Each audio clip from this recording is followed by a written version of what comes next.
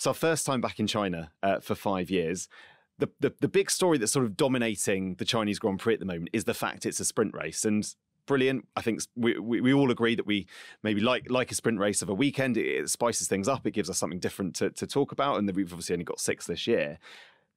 The issue that maybe the drivers are having with putting Shanghai as a sprint race is that we haven't been there for 5 years. And therefore, going onto a track without that, with limited running, remember, you'll only get FP1 as your practice session before going into qualifying for the sprint. Look, I've got 2 drivers here, so this is a perfect forum to debate this. Martin, I'll start with you.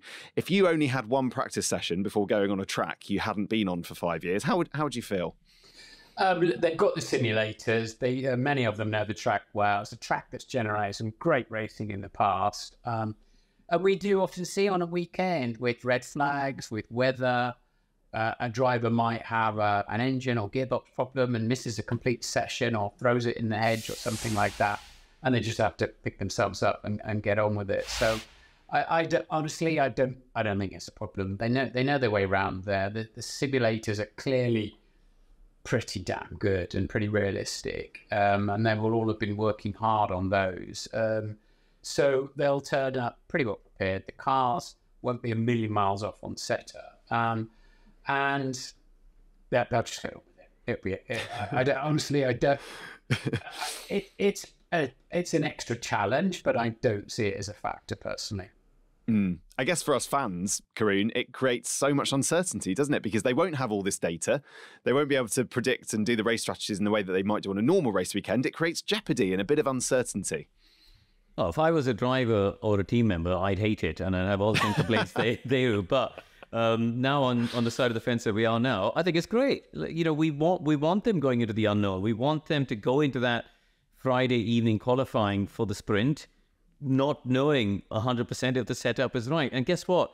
With the change of the format from last year to this year, in terms of the order of the sessions, it means that they'll have the opportunity to change the car and change the setup. So you get 2 bites of the cherry, you know, and actually they don't just go into Parc Fermé after FP1, which is an important change.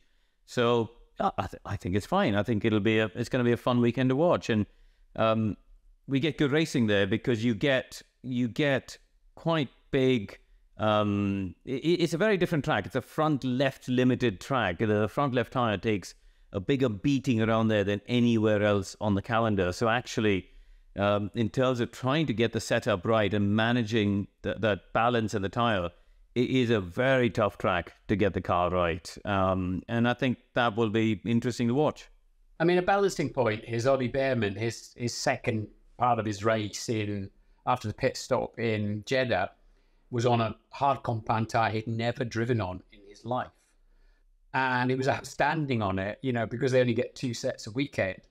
And it was, you know, he managed it. He worked out what he got underneath him, dialed in and got on with it, and was outstanding. And, you know, this is a kid who got dropped in on a Saturday morning.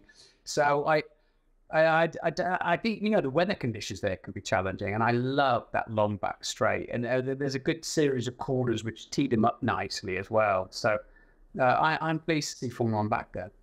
And it's been resurfaced. Karun, I wonder if there will be perhaps flashbacks to Istanbul in 2020, when obviously we went to a brand new resurfaced track and it was very, very slippery. I don't know if you have any intel on the track, or what would be your expectations of how the cars are going to go round the circuit? I think that may well be the case. You know, the track was sort of built on a swampland, wasn't it? So you started to get these massive bumps. You know, in the run up to turn 1, for example, you get that massive bump just as the drivers would turn in. So it was due a resurface, and I'm glad they've taken the opportunity to do so.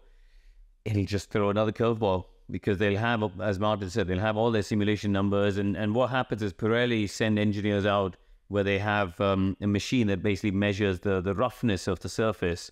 And they'll feed that information back to the teams. They'll plug that information back to the simulators and all of that going on.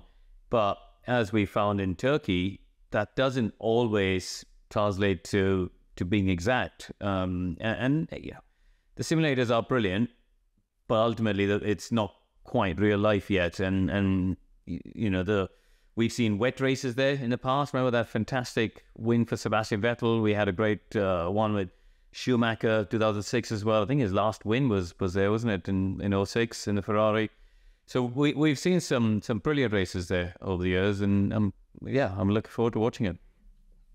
Martin, it does bring back memories of Istanbul, doesn't it? Where it was almost farcical with the drivers going off and skidding. But I mean, look, that was Lance Stroll got a pole that week, didn't he? So who knows? And led the race comfortably for a good while. That's about the oils that come out from a new surface, and they just sat on the top in Istanbul and got mixed up with some water and turned into the equivalent of sort of ice, really. And the drivers were lap after lap after lap before they could get any grip. It just made for a fascinating Grand Prix. But I don't know the details of the surface in Shanghai, to be honest, or exactly how long it's been down. But there's no doubt about it. F1 cars do burn a racing line quite quickly into a surface, as long as they get enough dry laps on it.